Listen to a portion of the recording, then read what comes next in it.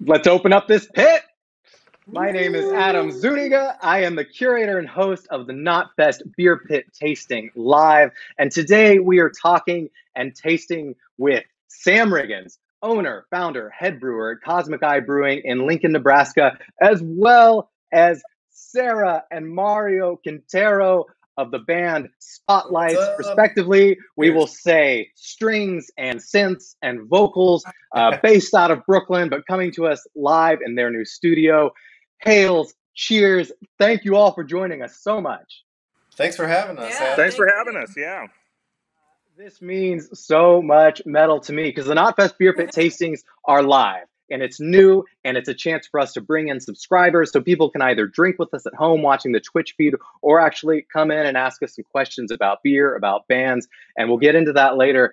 But this is the first episode we've ever had jointly with a brewery and a band, with a brewer and musicians. I love talking music with brewers. I love talking beer with bands. And the most interesting thing of all is where they cross over. And we're going to find that all out tonight. So, are you ready?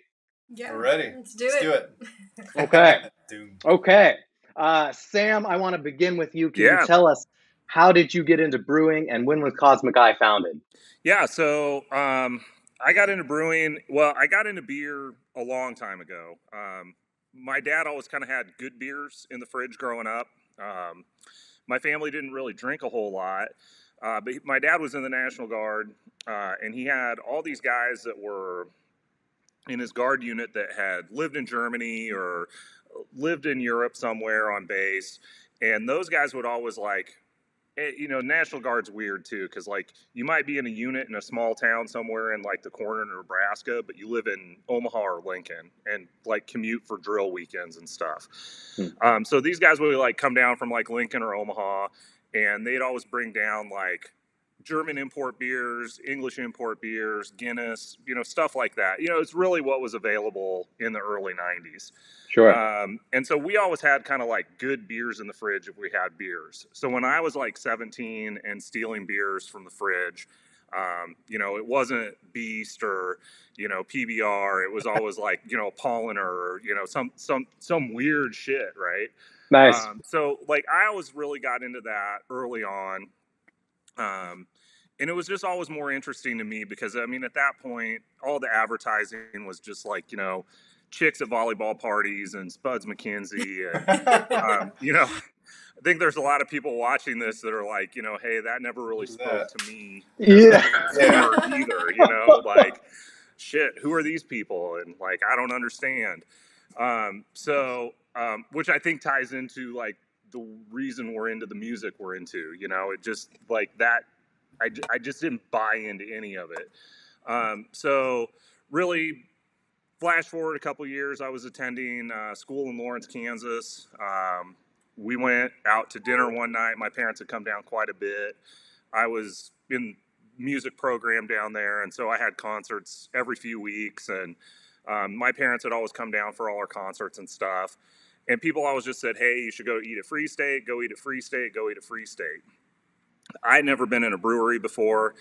We had no idea that this was a brewery. We just thought it was a restaurant. Walked in and you could see just, it's the old classic 90s brew pub. You can just see straight back into the brew house.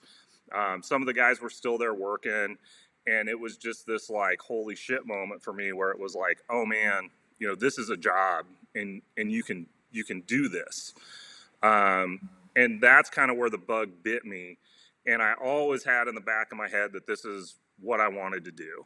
And it took a long time to figure out. But, I eventually started home brewing. This is probably about 15 years ago, I started home brewing. Always still in the back of my mind that, this would be the outcome of it. And after a couple of years of brewing at home, I've fortunately ran into the crew at Nebraska Brewing Company and had kind of become friends with Tyson Arp, who's still the head brewer there, and his wife, Angela. And we just hang out at, this was a time when Beer Advocate was still a really big, huge thing. And, people do like Beer Advocate meetups at like bars and do bottle shares. And We'd always have a couple bottles of homebrew along with all the other stuff. And then I happened to quit my last not brewing job and ran into Paul Kavalak, who was the owner of Nebraska Brewing. And he was like, "Hey, man, what are you up to?" And I was like, "Oh, not much." And he was like, "Hey, we're getting ready to hire a assistant brewer. What would you think about that?" And I was like, "Well, shit, I just quit my job last week." And It was meant to be. and it's like you hear this story from brewers all the time. They're just like, "Oh man, I just quit my last job and bounced into this." But yeah, basically, I was just in the right place at the right time. I was pretty tenacious with those guys once that was floated out to me. And so I just started pushing them, and started brewing at Nebraska Brewing Company in 2010. I want to say 2004. I don't even know what year it is anymore, man. This year really screwed me up. All of But us. I started brewing there in 2010, brewed there till 2015. And then started this, and we opened October of 2018. So we're sneaking right up on 3 years. That's Happy awesome. 3 years, Sam. Oh, man. That is most metal. I think you express something all of us can relate to. Is in one way, shape, or form, we all have that moment of like, "Holy shit, this is a job." Whether it's beer, whether it's music, and that really resonates. And I can tell just from the outpouring of love on social media that you are clearly a fixture of the Midwest craft beer scene. You are known and loved. So it's a privilege to have Cosmic Eye here. You're talking to the wrong people. You got a lot of character witnesses, whether you like it or not. Good. And I want to hear a similar story from you, from Sarah and Mario. Can you tell us when the band began? I'm really curious because I know your roots are in San Diego, which is, of course, also a great beer city. But tell us when the band began, if you can describe your sound for those who know and don't know, because I love how open to interpretation it is on the interwebs. Yeah. And it's a stacked question, but last but not least, if you could also tell us about what your first craft beer was. Well, all right. We'll start with the sound, I guess. Please. It's always, it's a tough question to answer when people are like, "What do you sound like? What does your band sound like?" But it's like what I've taken from other people and from reviewers and from fans, and what we think is it's really just heavy rock. You know what I mean? Like, we could try and put it into a million different subgenres, but it's heavy, spacious, and weighted rock and roll with a lot of texture to it. Well said. That's what I would say. And then the band began, and I mean, it's obvious the sound has evolved over time. Like, I think when we first started, our first demo that we put out, or like EP that we put out, was what, 2014? Well, we wrote our first song together in 2009. Right. Is when Nice. the project was initiated Right. between the two of us. Yeah. Mm-hmm. And then we were in another band called Sleep Lady for a while. And then when we moved to New York in 2013, that's when we kind of like brought Spotlights, alive and actually focused on it and started working on it. Yeah, we had the idea Yeah. to start it for years, but we just, we were busy with Sleep Lady and busy with other stuff. And then when we moved to New York, it just kind of seemed like the right time. That was the time, yeah. And then there was, like a year or two of just developing songs and trying different stuff out. We were just a two-piece at first. I was playing drums, Sarah was playing bass, and we were playing with like backing tracks and whatnot.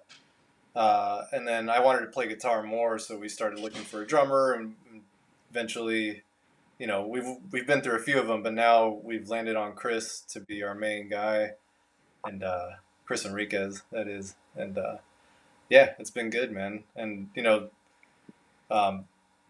so yeah, we started 2014 we put out our first EP, and then our first like proper release was in 2016 or 15. I always forget.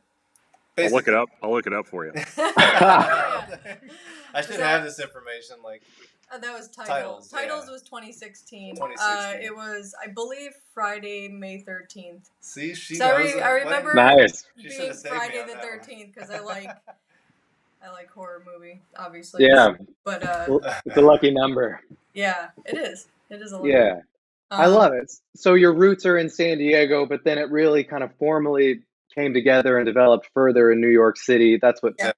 Brooklyn is, of course, good for that. It's a boundless source of inspiration. Yeah, it really was. That move. And that's where you connected further with drummer Chris Enriquez, who I know from St. Vitus Bar. So shout out to Chris for sure.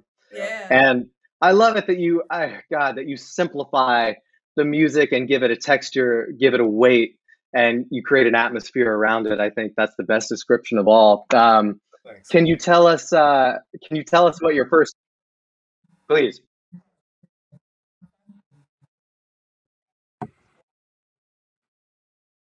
Oh, Bloodstock and Squatter and Fan. Shout out to you and all your fans. Thank you so very much. Appreciate the shout. Cheers. Cheers. I'm going to pour my beer in just a moment. I won't jinx it. On that note, Sarah and Mario, can you tell us what your first craft beer was? Wow. I'll have to go back. My first one, far. I think my first craft beer, and I don't know if this counted yet or if craft beer was even really a thing. I'm sure it was. I just didn't know about it. It was probably like 1998. I had moved to Boston. I grew up in Miami, but I moved to Boston to go to school. And I bought a Harpoon IPA, which was, I had never heard of it. I had never, even had an IPA before. I was just drinking like shit malt liquor and fucking, the usual suspects. I remember drinking that and being like, whoa, that's a lot, And then me and my roommates like got super into it. We're drinking that. A lot of those like Northeastern, I guess Harpoon was from around there somewhere. Yeah. Do you know, Sam? You know where Harpoon I don't remember where they're from. I remember that being like one of the first beers that like I was aware of people like trading and shipping for. Yeah. Yeah. Because they never went with the like nationwide distro like a lot of other breweries did at that time. Right. So it was always like in that pocket in the Northeast. And I remember like, I don't remember who it was, but one of my friends was like, oh man, my buddy mailed this to me. And I was just like, what? Why? Man. And then, I send out a lot of beer now. The early days of beer mail. You're absolutely right. Yeah, I know they're in and around Boston. Harpoon IPA was a trailblazer in its own right, as was their UFO wheat beer. If you remember that, if you ever had that one. Sarah, what about you? First moments, earliest memories of craft beer? I think my first standout memory is Bell's Oberon. Nice. Living in Chicago, I think we were able to get it there more than most of the country for a long time. And that it just really stood out to me. The flavor, differed from the standard where I grew up. It was Miller Lite, Sure. Drink Miller Lite and Ice House and, whatever. And I think having a Bell's Oberon, I was just like, whoa, this is beer. And I just fell in love kind of with IPAs and it just weird. I just called it weird beer. I was like, this is weird. It tastes amazing. And there's a really cool bar in Chicago called the Map Room that has so much beer. And I remember going there and just trying everything to the point that I don't remember what I tried. They're really strong, but I really loved like the trend was like the India IPAs, I think, at the time. They were really strong, but some of them were just super delicious. And I think that's... I love it. So shout out to Bell's for Oberon, for Two Hearted, which is still one of the best IPAs out there. A lot of Midwesterners, I mean, definitely have their roots in that moment with Bell's. And I'm hearing like a lot of IPA love, or at least like, IPAs were a part of what turned you on to craft beer. So it's fitting that we're about to drink one. I don't want to tease. Please.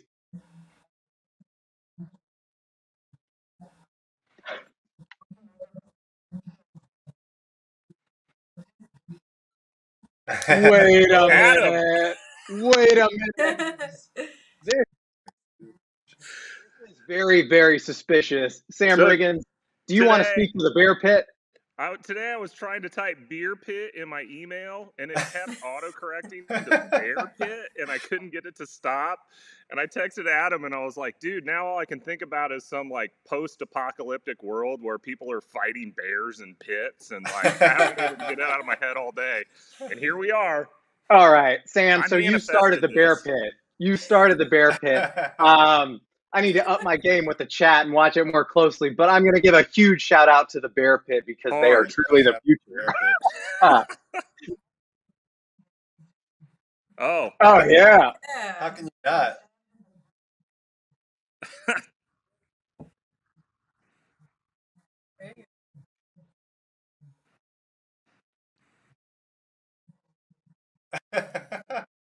sweet. Nice. Fucking Bear Pit IPA coming next Sam, month. Dude, There you go. There you go. And this is the kind of dumb thing I would do, you know, like, hey, that beard is a work of art. Can you tell us how long it's been in the works? Were you ever beardless for that matter, as a child, for example? Or... I've been pretty much facial hair since I could grow facial hair. I either had like a goatee or, and then I was probably in my mid-20s when I grew a beard. And then it wasn't until I was about 30 that I just like let it go. I haven't been clean shaven in 17 years, I think was the last time I shaved. Well, I there. shaved down to just a mustache, and then grew my beard back, and I just kind of trim it. And this is terminal. This is as long as it gets. So. Yeah. I love it. It's moments like these that make this so much fun. So the only changes have been the gray creeping in. Oh. Yeah. Well, Diet shout out to the Bear Pit. Shout out to Grumpy Nine or whoever it was. And here is to bears and beards and beer and whatever else starts with a B in the chat and the thread.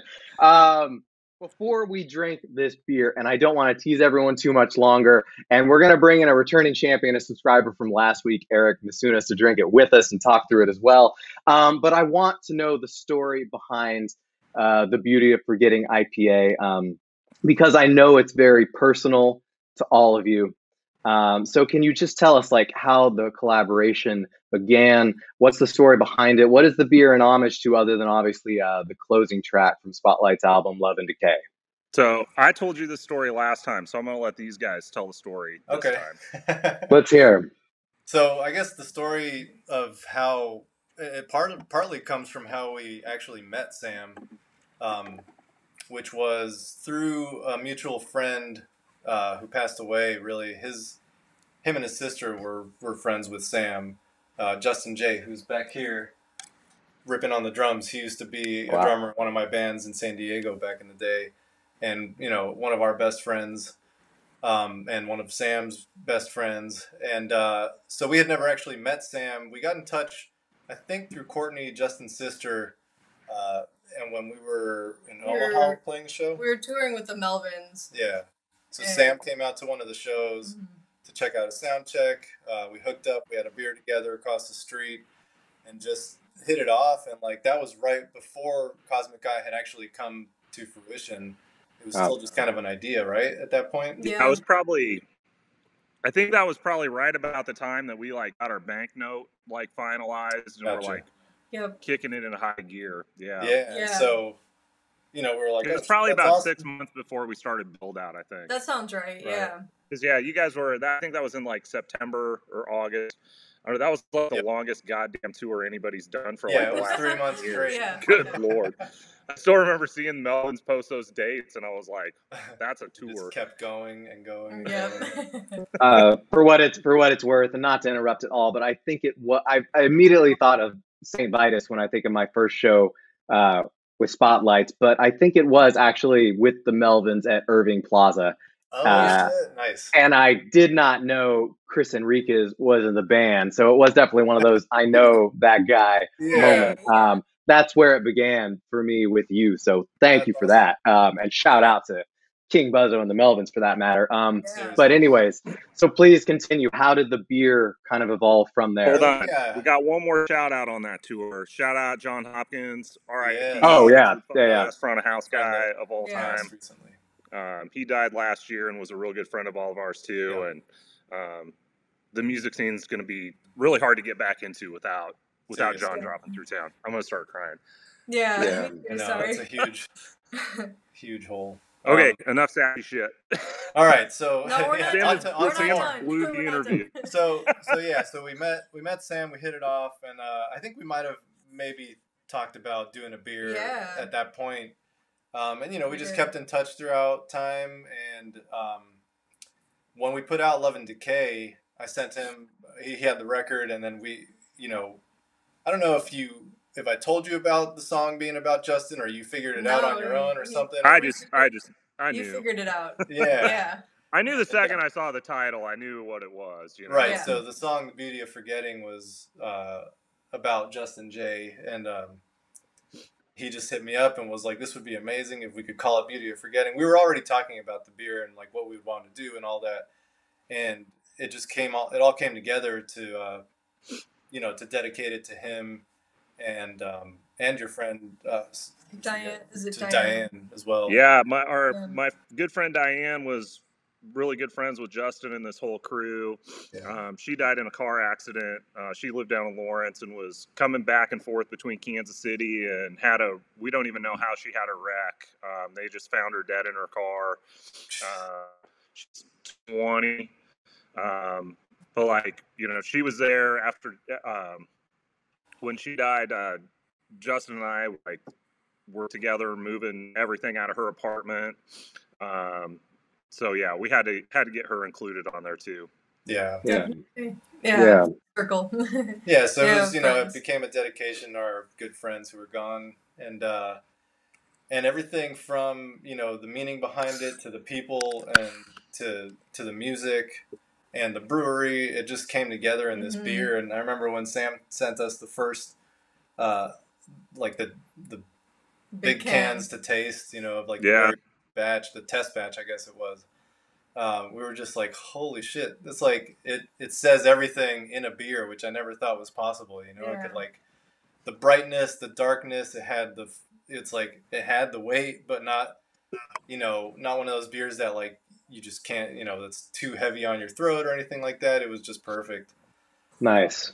And so yeah, that was the story, and we're on batch number 3 at this point, I think. Well, yeah, this is the third time we've put it out. So we've done it kind of intermittently, and then people just hit us up for it all the time here, and we've just finally gotten busy enough in production the last like year that it's like we don't really have the space to just throw things in anymore. So we just were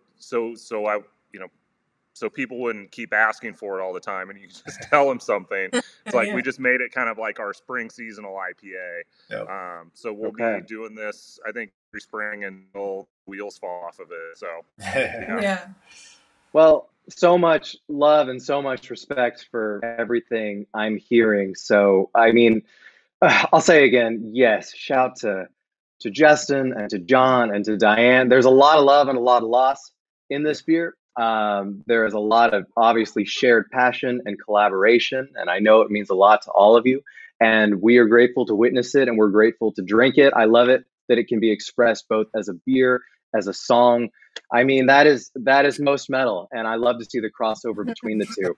And I'm gonna say it is not metal, not to cry. So if you want to get it out now or later in the show or while we're drinking, you can do that. So, and I think part of it for me too, you know, is like, you know, the ultimate tribute to like Justin is like to bring the goddamn party, you know. So, oh man, 100%. So to like to be able to make something that like continues to bring people like joy and, you know, celebration and fellowship and all that shit. You know, that was for both of those guys. I think it's just so important that's like the legacy that we can leave them. Yeah. All right, so I'm going to show everyone so we know what we're talking about. I can wait no longer. I'm going to pour a beer for myself, and Let's see. Sarah, Mario, Sam, I think you all have it. Eric, our subscriber, is going to join in. He has it. He is ready. Let's give it a proper pour. Sarah and Mario. Bunch. Nice. Since you gave us the story behind the beer, maybe we start. Sam, if you can walk us through. Let's talk about the aroma, the appearance, the flavor, the finish. And every palate is different. So Sarah and Mario, I would love to know if you taste and smell and experience the same as what Sam describes. Oh, that and was I'd love to bring in Eric to hear it as well. There you go. Yeah. Yeah. Good beer is worth That's waiting that Cicerone for. So, shit. there you go. Cheers. Time, the effort. That's what it's all for. Cheers all around. Hails. Cheers, guys. So, kind of the idea that I had behind this beer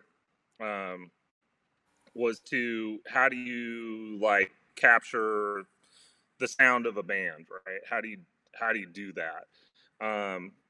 And so for me, Spotlights is simultaneously just the heaviest shit, but then with the texture and the atmosphere, there's all this stuff that's just up here in the ether too. And so how do you hold it all down with the weight, and how do you get that flavor to soar?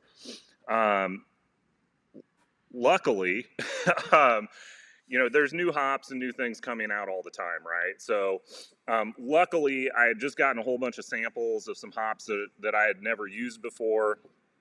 I had put them together in a kind of a couple other pilot beers that we had done, and I was like, hey, holy shit, this is how I can make this happen.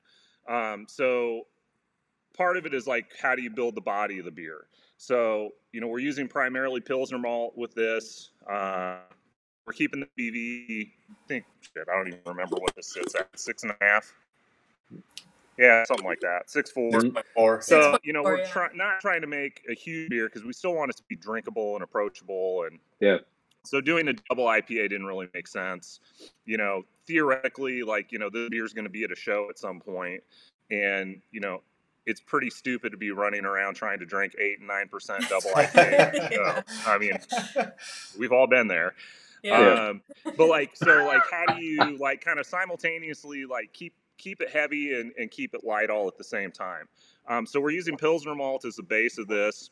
And then we also add some oats into it for some kind of texture and some body, and that kind of helps keep the base.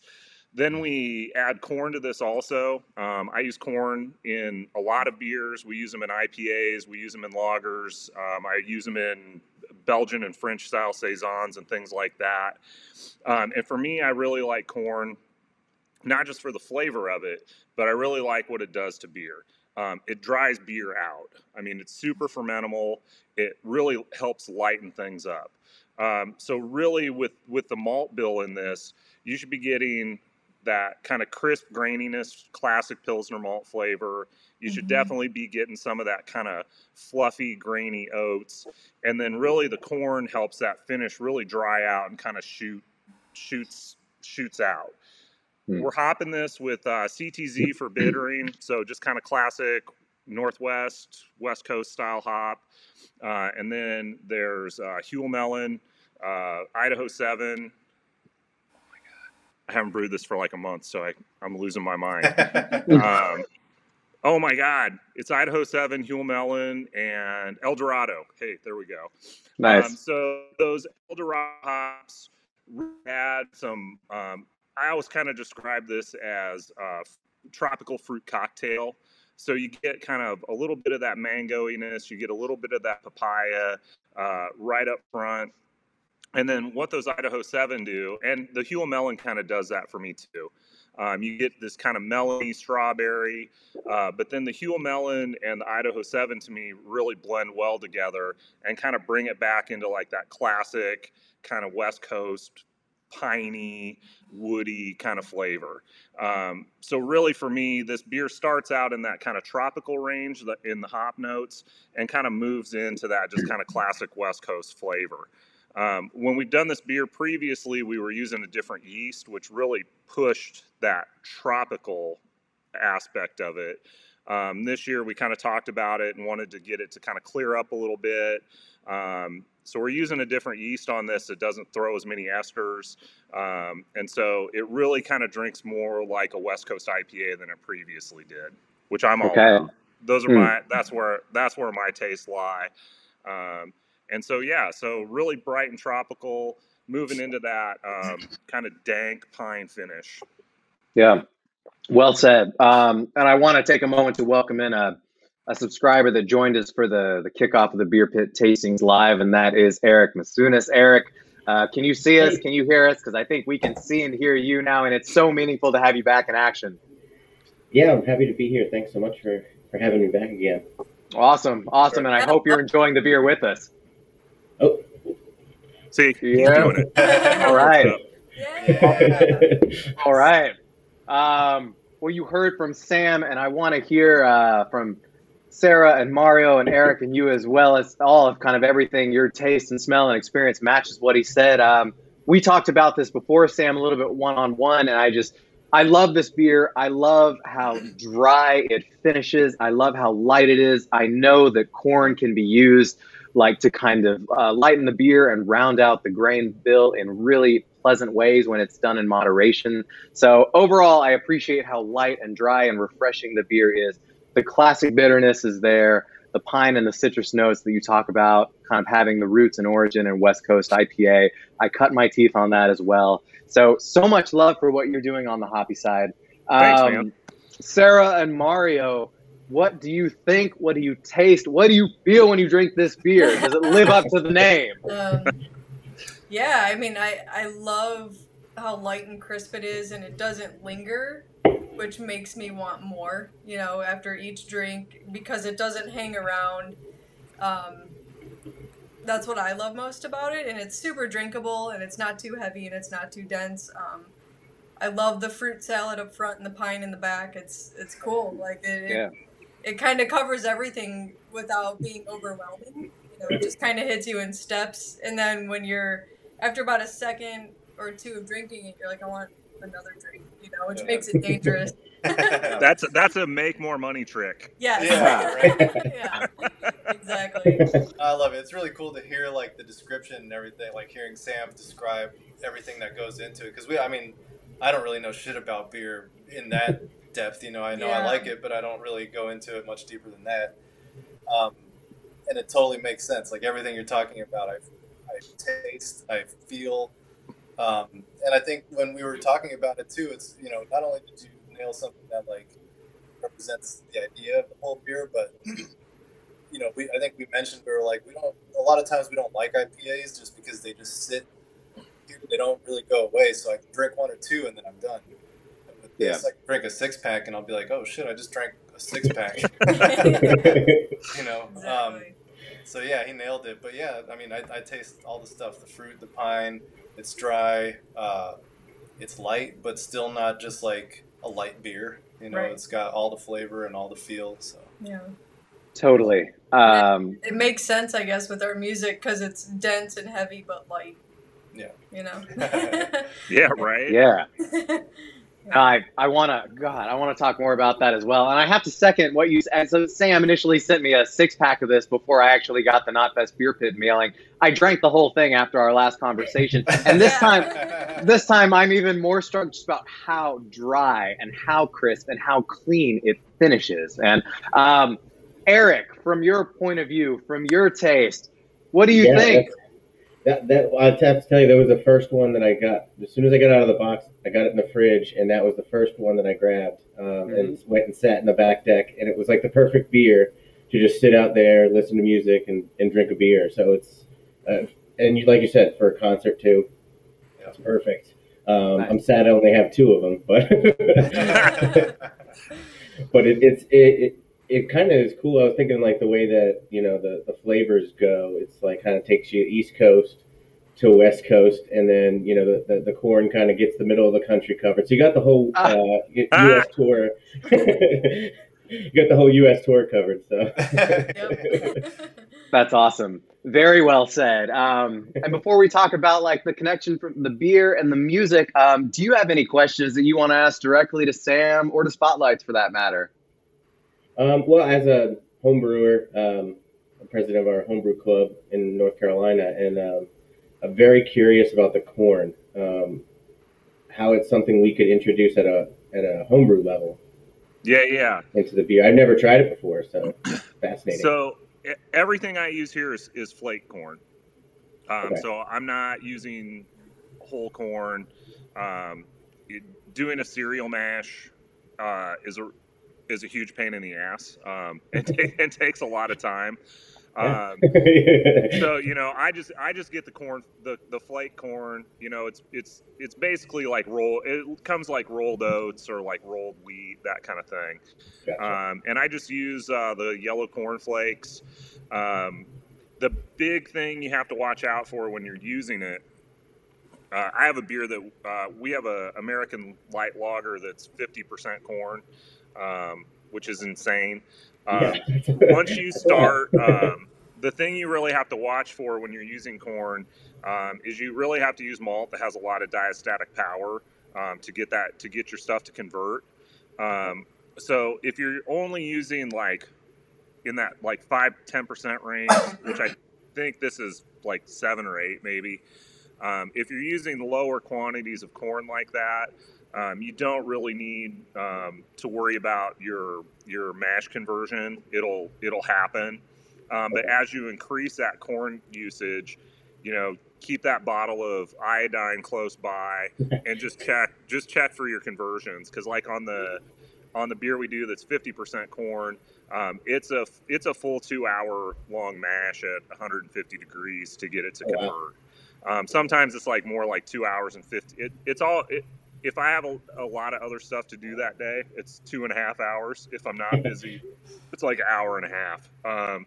But yeah, really, if you're incorporating corn, you've really got to watch that conversion, and that would be my biggest advice to anybody that's using it at home. I use rice hulls along with them, just comparable to like you would with wheat or rye or anything like that. Yeah. But yeah, you really just gotta watch the conversion. It was really funny when I saw, everybody freaking out about Wayfinders like the cold lager. And they were like, "Oh, we're doing it with rice to do this," and I was like, "Shit, man! I've been doing this for like 3 years with corn, and nobody picked me up on the national level." So basically, like what they're approaching that cold IPA style is basically what I've been doing with corn in beers here. I mean, we've used them in double IPAs, and to be honest, I mean, there's beers that if we didn't tell people there was corn in it, I mean, you wouldn't know there was corn in this if I didn't tell you. Yeah. So there's a lot. I mean, I've used them in double IPAs. I've used it in. It works really well with saison, that kind of beer. But yeah, just start with a little, move to a lot. It's a flavor that once you start getting into higher range, you can really overwhelm with it. But yeah, it's a fantastic ingredient, and I think so many industrial brewers were using shitty versions of corn extracts and chemically processed things, and it got so far away from what the ingredient is that it doesn't taste like it. And I think I would be doing this whether I was from Nebraska or not. I have to say, like, and part of it, one of the things, I mean, when I worked for Nebraska Brewing, I mean, we traveled a lot. We were at beer festivals all over the country, and people would always be like, "Which one's got corn in it?" And so, like, when I started brewing for this at home, doing test batches, I was like, "Fuck it, I'm putting corn in everything." Here you go, smart ass. All of them have corn in them. Go ahead and find it now. I've dialed back a little bit. But yeah, I think it's a fantastic ingredient. It's so underused. Encourage people to use it. Because it's fantastic. I love this. Sam, Thank you for standing up and representing corn in craft beer. So for everyone watching at home, I hope that they think this is equally interesting because so corn and rice, I mean, they have kind of a negative connotation in beer like they do in food. And I think that is because like suppliers and providers in the past have used it to excess and they've used cheaper versions of it, modified versions of it, you know, but corn and rice, like in its purest form, are sources of fermentable sugar. That's everything we're talking about here. They don't have their own diastatic power. They don't have their own enzymes to break down starch into simple sugars, which is why you have to mix them with barley malt. And when used in moderation, they can become a harmonious marriage and really round out the flavors of one another and lighten the body, like you said, to let other characteristics like the hop shine through. I love corn and rice in beer when used correctly and how it's being used by craft brewers like yourself. So thank you for repping corn in the Midwest, my friend. I think it's fucking awesome. And Eric, that is an excellent question. We talked about corn extensively when Sam and I first got together. You're absolutely right. It's an important thing to kind of demystify what form you're using it in, how much of it to use, how to do it throughout the brewing process, because there is a right and a wrong way to do it. There's a correct and incorrect way to do it. And Sam, thank you for shedding some light on it. It's really neat to think about it too, as like almost like a champagne yeast, like, you know, with that drying it out. It's just a different way to do it, and I think it's a better tasting way to do it. So that's awesome. Man, you know your shit, yeah. Yeah, that's excellent. Okay, moving on from corn. Yeah, I think so too. Yeah. So I want to, you all both, Sarah and Mario and Sam, you all spoke to this already in your own way, but I do want to talk about how like a standard or regular strength American IPA can represent a band like Spotlights, which is of course a big, vast, sweeping operation. And I love it that you've already mentioned like, okay, for a beer to represent a band, a post-metal band, an atmospheric metal band, whatever you want to call it. Okay, so it's going to have to be like this double, triple IPA, or for any metal band, it's going to have to be this big, boozy, imperial stout. I know there's so many issues with that term, but tell us how you feel like a regular IPA, like a standard strength IPA can represent Spotlight's music and how it does in this instance. Who wants to start? Just so you guys know, I'm getting a lot of lag right now. Yeah. I mean, sorry. I feel like this beer. I'm starting to lag here, guys. It's kind of. You good there? Give us just a moment. Oh man. Yeah. I think you froze up, so Sam. Weird. The corn. Okay. Get you. Just bounce out. Too much corn. Okay. I'll get out. What I was gonna say is to us, like. Okay, I'll be back in a second. All right, see you in a bit, Sam. We you know, a lot of times, like, let's say people who don't know us or whatever, we might show up to a show and maybe because they see us, like, we might not look like your typical heavy doom band or whatever that might look like. You know, a lot of times people have like a misconception about what the music might sound like when we walk in, but then we play and they're like, oh shit, I did not expect that. I get it. I feel like that's kind of like where this beer can make sense for a band like us because, you know, first of all, it's like a stripy pink label.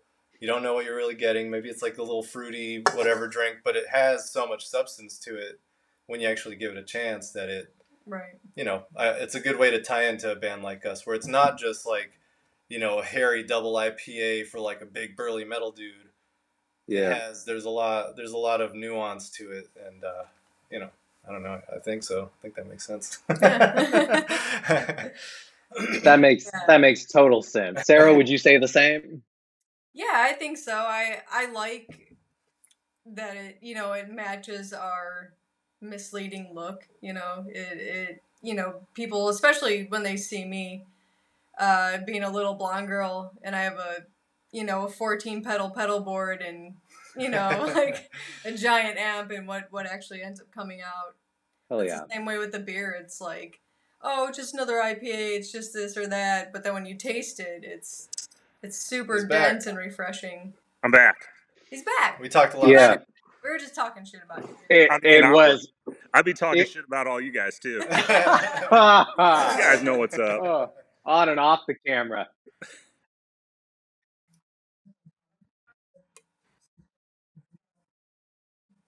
Yeah, Oh, God. Love the name. Hell yeah.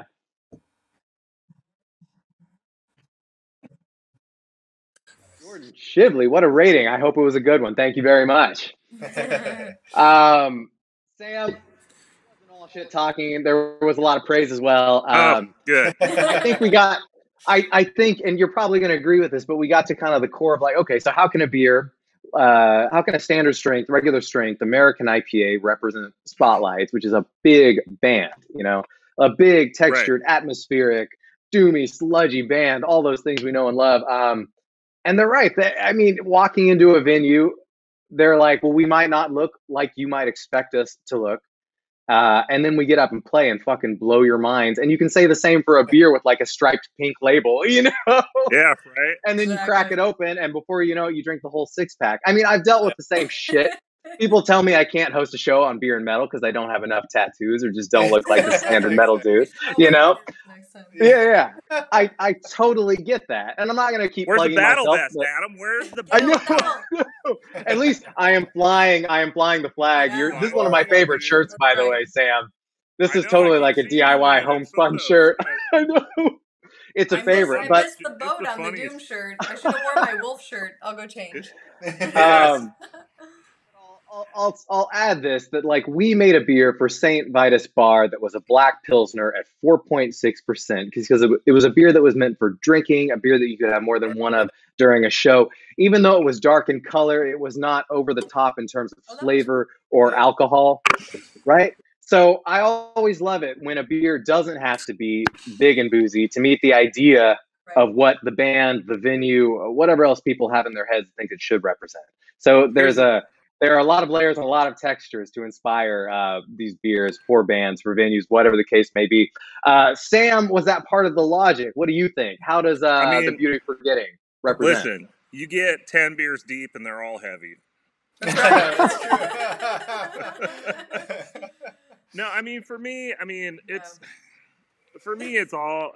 just all attitude for me, you know, like it doesn't have to be over the top to be heavy, you know, like I think about, I don't know who it was. I think it was Matt Pinfield and he was still doing like 120 minutes. And I don't remember what record he was talking about, but he was like, you know, you don't have to have the volume up to 11 and like a wall of fucking amps and all this shit. Like, it's just got to have substance and balls. Yeah. And he was doing it in his like, you know, thing, and it was like one of the greatest things I ever heard, you know. Awesome. It's like, you know, Cat Stevens isn't heavy, but it's heavy as fuck, you know. And, you know, like, if you're really listening to it and picking up what they're putting down, like, that kind of stuff is heavy. And for me, I think, like, you know, what you put into it and your attitude towards it and how you carry it, I mean, because at the end of the day, I don't really give a shit what somebody else thinks about it, you know? Like, some person that's just casually having a beer, I mean, I want them to like the beer, right? But, like, if they're not getting down with the whole vibe of what we do, I get it, because there's tons of things that like I just casually take in too. Yeah. But I think when the intent is this is heavy, it's heavy. Agreed. Maybe. I don't know. Yeah. Hell yeah. No, Mario, you began this talk, you know, saying that at its core, Spotlights is a hard rock band, a rock band. And of course, like all of metal's elements are in rock, and all of rock is in the blues, man. And these are all like heavy for the time and place they represent. So I'm a believer. I'm on board with this beer. I love the pink label. I don't know if that was intentional, Sam, or just like how did the label art come together? So that was originally, I mean, that's a color we pulled off the album cover. Right. And we originally, when we first did this, it was like basically shit. I think it was silver. like for our core beers, we just do kind of like a gray kind of silver background. Yeah. And then we kind of differentiate the beers by like the colors we use on them, and they're very bare bones. You know, I've always said I want like our branding to just be pretty minimal because I want beers to speak for themselves. You know, doing cartoon characters and I mean, whatever. If it works for your brewery, it's fantastic. If it works for you, it's not me. It's not what I'm about, right? Sure. I don't like really busy things visually a lot of times. Like for me, I really like things that are pared down, minimal. And so we just had kind of the pink on the label. And then when we changed it, I talked to our designer and I was like, hey, look, like, let's make this just a little bit more dynamic. And so he came back with this kind of candy stripe, kind of barber pole stripe thing. And we've used this layout on, so everybody can see it. We've kind of used this motif now on a couple other things too. Cause like, I think if you look at it from a distance, it kind of keeps that real simple vibe going to it. But yeah, it's just pink off the album cover. Cool. Very cool. For all of you, and it's everything we've been talking about in one way or another, but what is the connection for you personally between craft beer and heavy music? Like, are they two different expressions of the same impulse, the same ethic, the same attitude? Is it something more than that? Is it something different from that? What do you think? I don't really know. What I've noticed, you know, not so much personally, but like just in the scene, and like it just seems like two scenes that have kind of merged together naturally for some reason. You know what I mean? I don't know if it's because of the people who were into brewing that were into a similar kind of music that were crossing over, and like, or it's just, I don't know, something that happened naturally. But like for years and years, people who I've known that are into music, particularly like heavy music, are into beer. Yep. You know, and I don't know if and vice versa as well. So like, I don't know where that came from, but it's just something that seems to go together naturally. So, and personally for me, I mean, I don't know, I like to drink and I like playing music. That is a match made in heaven and hell. That makes perfect sense to me. For you, Sarah, what would you say?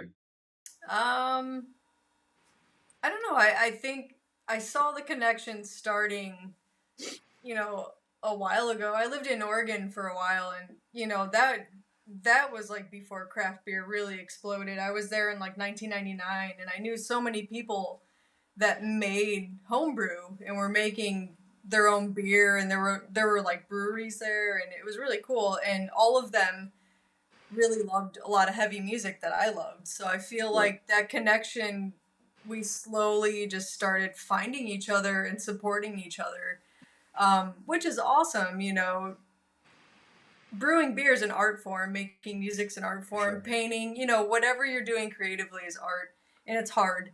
And I think the more we embrace each other, whatever aspect it is, the better. So I think it's really cool to see these two worlds start colliding, you know, whether you blame it on the metal dudes or the craft beer industry. It's like that connection's always been there, you know. Yeah. Like, we love fucking getting together and partying and letting loose and headbanging and having a good beer, you know, or having a shitty beer, whatever.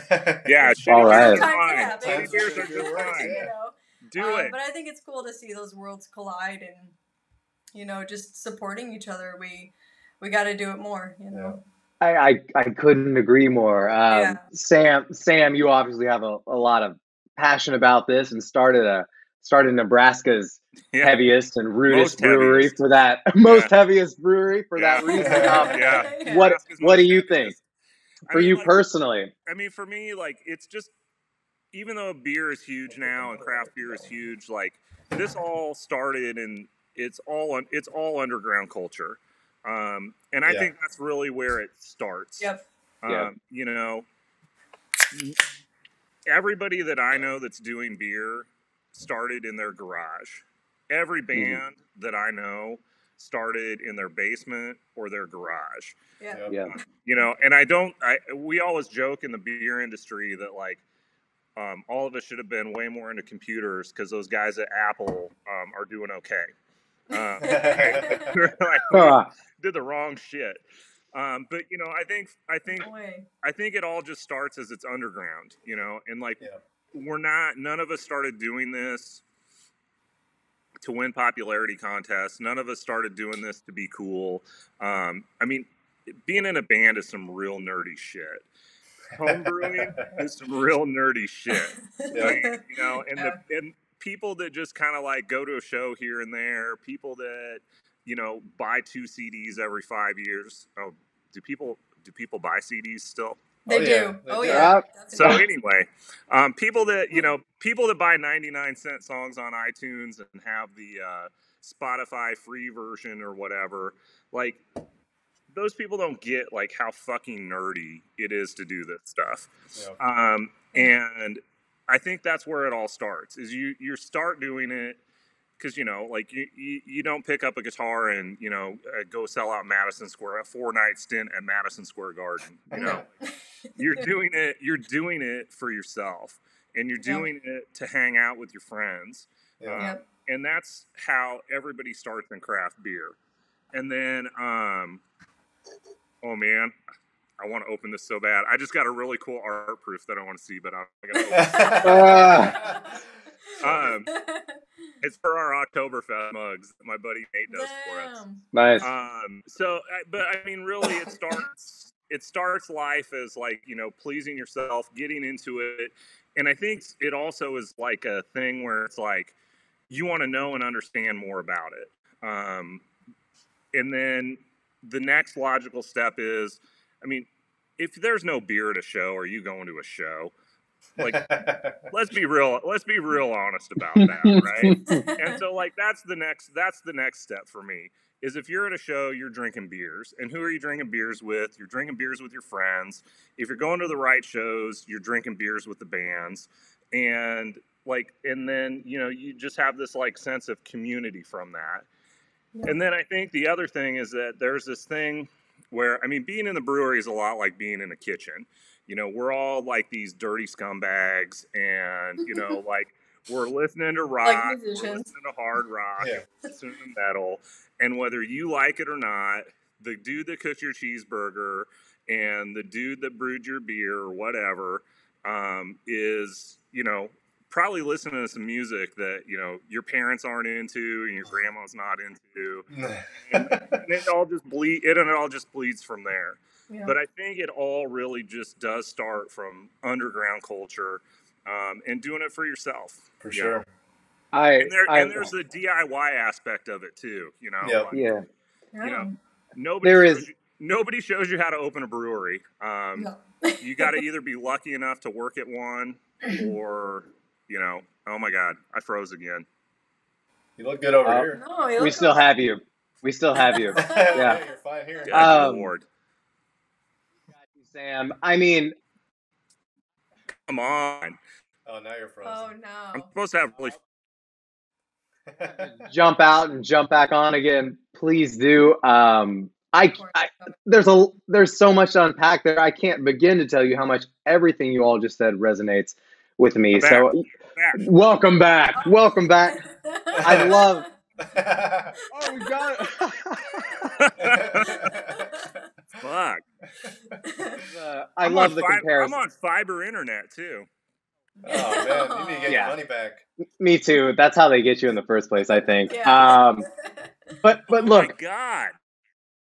Oh. He just actually froze. I don't know if I trust him at this point. That could be real or it could be played. Okay. Okay. Sam will be back.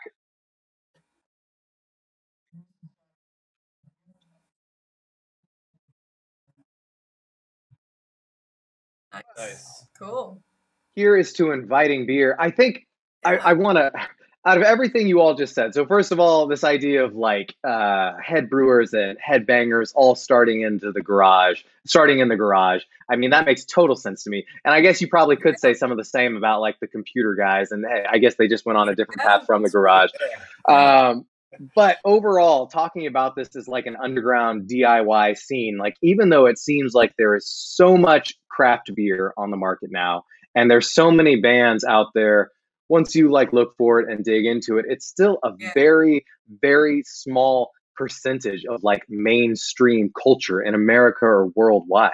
I mean, the Yeah. reality is craft beer is still something like 10% of the overall market share, give or take, Right. you know? And you have been living in the underground music scene. And even though like at its peak, St. Vitus can have a different show every night, but this is like, Hey, there we go, come back. He's back Yeah. again. You're moving. we're gonna have a talk with Aloe tomorrow. Sam, welcome back. I'll be brief. I was just saying how much I Again. love. Welcome back again. Welcome back again. Okay. I love the comparison of like head brewers and headbangers starting in the garage, and I love it that these are DIY underground scenes that still remain very small and underground in the greater scheme of things. Hey, who's that? That's Olive. Olive. What's Hello, up? Olive. What's up? That's Mario and Sarah. Oh yeah, they have a dog. Yeah. Yeah. Get out of here. Blue. I like your dog. Where? That's metal. That's metal. That is most metal. Let's move on to a few more joint questions. Yeah. What albums are playing in the brewery recently at Cosmic Eye? And for spotlights, what are you all drinking at home other than your namesake beer? That better be it. I mean, I'm not Only really, Cosmic Eye. really not saying this to like just blow smoke up Sam's ass, but we mainly like if we're not drinking shitty beer, we're drinking Cosmic Eye beer not our beer in particular, but like all kinds of stuff. He sends us delicious He beer. sends us stuff. We Yeah. try and support and buy stuff as well, and like every once in a while we'll go out and get like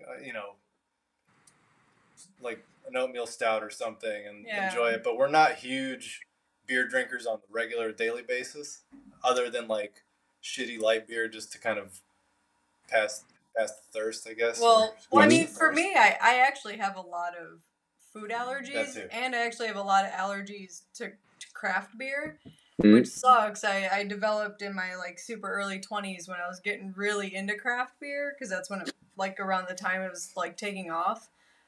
So on the regular, we drink Coors Light and Corona Premier Mhm. because they don't aggravate the issues I have as much. But you know, when I'm feeling crazy, it's pretty much Cosmic Eye beer. Well, there. Or you know, I still love Bell's. It's still one of my favorite. They have like a vegan stout I think they made recently, which I drank and it didn't bother me as much. But Okay, you know, interesting. I have to do craft beer in moderation. So when I do, it's pretty much Cosmic Eye.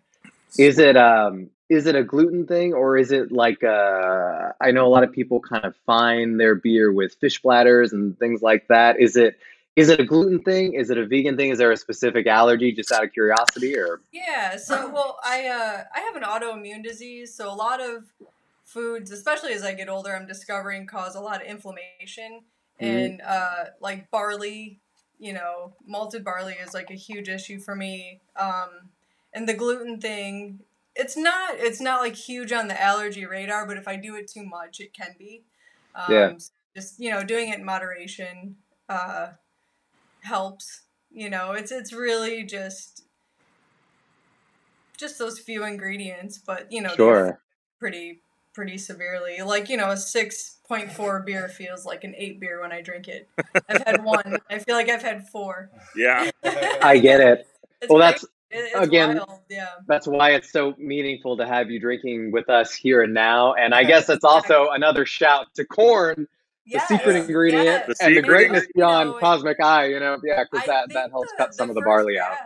the first batch of Beauty Forgetting, we tried to make gluten-free. Yeah. It was pretty close, and it tasted really good. It was so close. It was pretty awesome. Yeah. Okay. Because And most gluten Sam, is gross, so. it's a work in progress. It's I know I see a lot out there that are gluten reduced, but gluten free is obviously challenging. It's definitely getting better for sure. Well, Sam, that means you have your work cut out for you. And tell us what's playing overhead in the brewery. You also spoke to just hard rock and heavy metal kind of fueling people through their day, whether they're working in the kitchen or in the brew house. So what have you been listening to recently? Has the new Gojira album grown on you at all? I stopped, dude. I put it away. But here's the deal. Like I said last time we talked, I know I'm going to pick that up in like 6 or 8 months and be like, holy shit. Yeah. It's coming, man. How Definitely. didn't I love this? So Yeah. we'll give it, I'll probably start listening around Christmas time again, or somebody will be like, hey man, check that out. And I'll be like, fuck, okay. And I'll put it back on, and I'll love it. You know, but lately in the brewery, I've been listening to the new Yatwa a lot. Nice. These guys blew my mind. I saw them almost 10 years ago. They were opening for Inner Arma, and I had no idea who they were, and they were just like kids, and walked in the show. I was talking to Mario about this last night, and this guy had the jankiest rig I ever saw in my life. It's full on pawn shop, everything. Hell yeah. And, you know, and I was like, this is either going to sound like shit or be rad. And like the second they started playing, I was just like, oh my God. So their new record just came out on Relapse, I don't know, maybe 3 or 4 weeks ago. I've been powering through that a lot. The new King Buffalo record, King Buffalo is one of the best bands in the country right now. And, you know, it's just pretty spacey psych rock, but they're so dialed into their own sound. I caught them open for the Sword. It was right before the brewery opened. Nice. And they just blew me away. And I was just like, man, I don't know how this band wasn't on my radar. And I've been Awesome. a huge fan of theirs ever since. That new record, Dead Star, that came out last year was maybe one of my 2 or 3 favorites. They're putting out 3 records this year. So the first one just came out a couple weeks ago. It's amazing. I've been listening to that new Somnuri record like crazily. Yeah. Mario and I talked about this last night too, and I was like, man, like they've just got such a unique sound, but it sounds like everything that you love all at the same time. I mean, It's just sludgy and mean and fast and slow, and there's awesome melodic parts, and then they'll just rip your head off with something else. And that's what I've been really listening to the last like month or so, is those 3 records. I mean, they're so good that I'm like fighting with them, and like, you want to play them all at once. I'm like, shit, what do I do? And like, you know, you just end up hitting something, and it's amazing. So nice. I've been listening to a lot of Lowrider lately. Nice. Back there too. We always have a lot of chemists going in the brewery too. Nice. I've been listening to that last Judas Priest record on and off again too. Yeah. That shit was a banger, dude. Like I don't know how you're 60 in your 60s and put out the best record of your career. Seriously. I mean, crazy. Anybody that slept on that because they're a bunch of old dudes, like you get on it, because like none of us are getting any younger, right? No way. Forever young, man. That's what I've been listening to. That's awesome. What a lineup. That brings us to present day, and I want to ask you about the future a little bit as well, because obviously, like, breweries and tap rooms are reopening, venues are reopening, concert halls. So, Sarah and Mario, can you tell us kind of what's in your not too distant future? Are you going to be touring again? Are you going to be recording again? And same for you, Sam. Are you throwing the brewery doors open? And maybe you can tell us what beers are coming up as well. So, first of all, spotlights. What does kind of the new normal mean for you going forward? Well, we're slowly starting to put plans together. We have some things in the works for wintertime. Yeah. So, you know, nothing super expansive, but some short runs. You know, just kind of peeking in little by little before we can kind of blow it out and do the whole country again. But yeah, we'll be out there in December and January. Stuff should be getting announced within the next couple months. Awesome. And, yeah, we're super excited. It's kind of weird to just finally be able to like talk to the agent and start booking things and, you know, putting plans together and looking at everything again. So it's like we forgot that this happens. Yeah. This is right. This is a huge part of our lives. And I mean, sorry, go ahead. No, just I saw some photos of you all back in a rehearsal space practicing together again, and everyone was kind of like, "So what do we do?" Like, Yeah. Yeah. how do we Yeah. do this again? And Exactly. I mean, Yeah. and just speaking for fans and everyone at home, I mean, it's a great thing to see again and know that it's coming back. It's Right. awesome. But yeah, what else are you looking at coming up? And I mean, yeah, then musically, we're, you know, like you said, this is a new space that we finally finished building out, so we're ready to start making new music, and I think that's going to be happening soon, hopefully within the next month or two as well. Yeah. You know, it's always kind of a long process for us, but hopefully by next year we have a little something to put out there, something new. Yeah. Awesome. Yeah. Yeah. That's a lot to look forward to.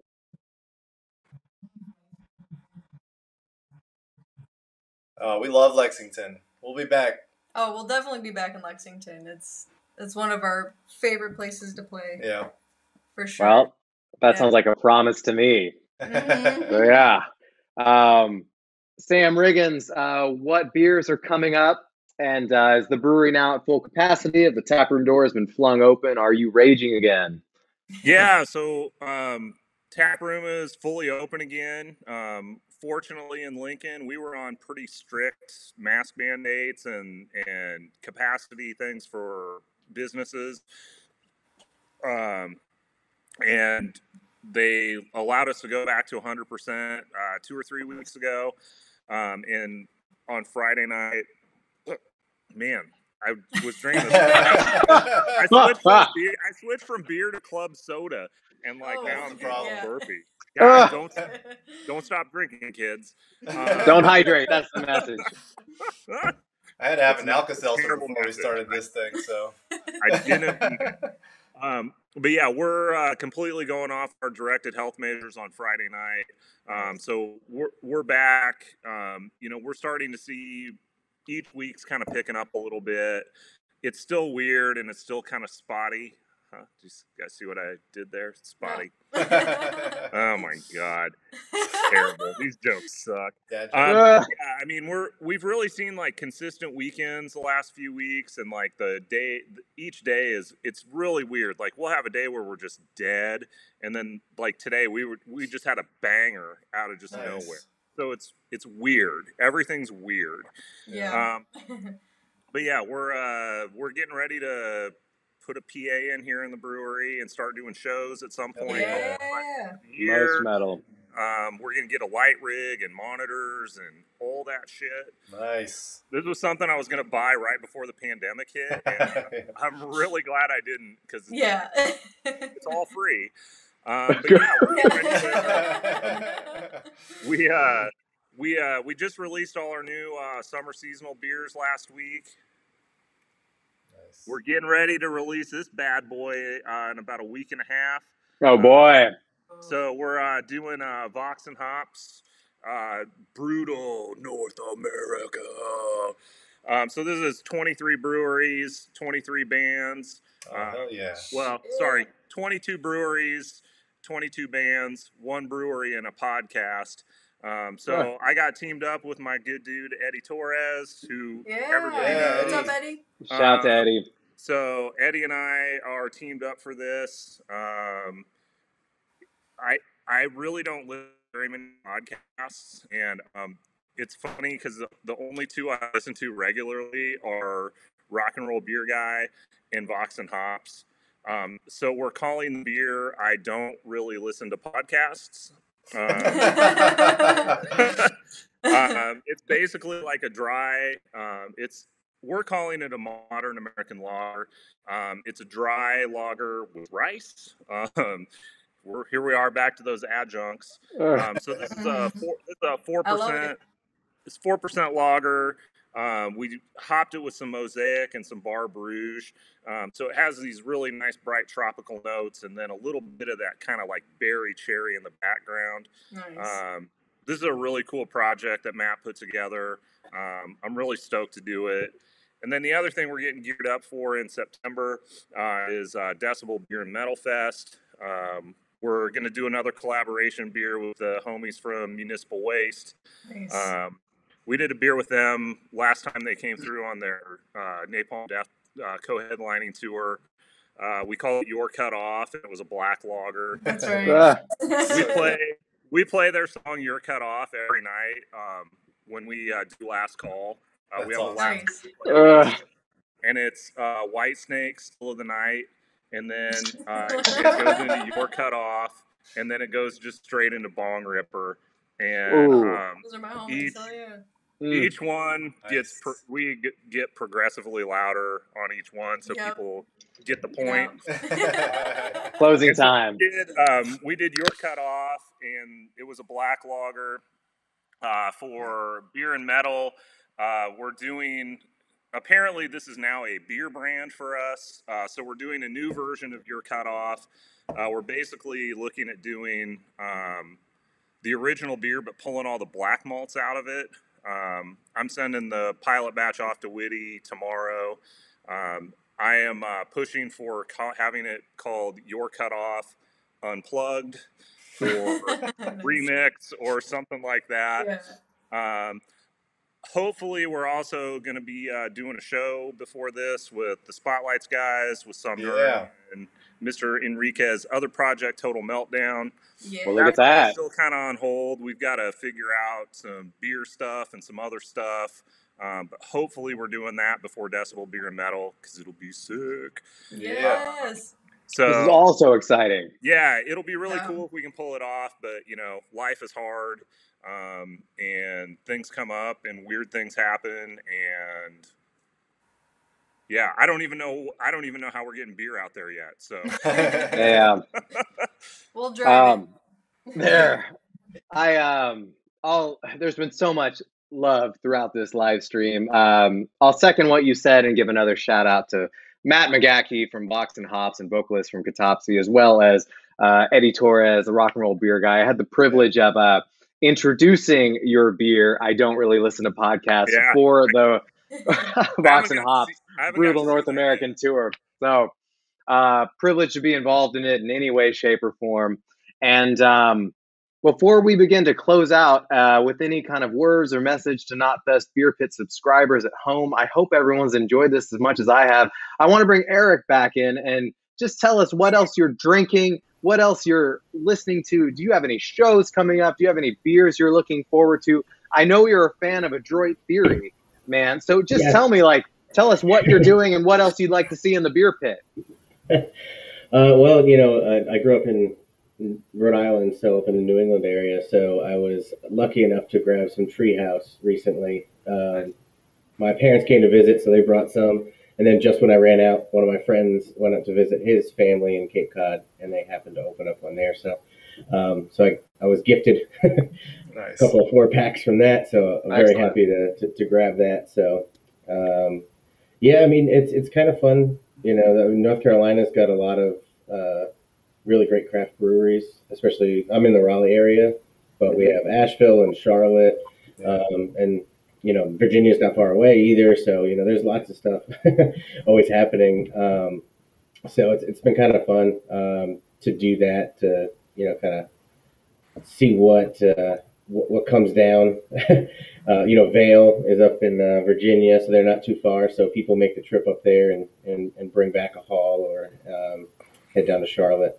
But actually what we did with the Brew Club, since we couldn't meet in person, I reached out to a lot of the breweries that we couldn't get to on a regular basis. So some of the ones in North Carolina, but then also in Tennessee and Virginia. So we get to meet some really cool people and kind of, let everybody kind of intertwine again, which is kind of great. So Most metal.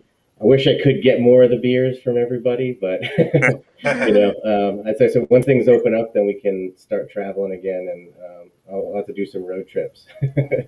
Beer travel is some of the best travel. Yep, absolutely. I have made the trip to Asheville, so I know what a great beer scene it is, and I think at some point we'll have Burial in the beer pit for sure.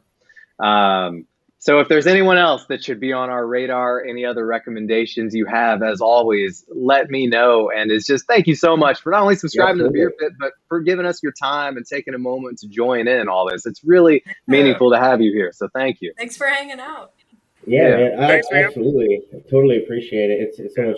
It's so great to meet everybody in the music and beer community. It's especially after this year. It's been Yeah.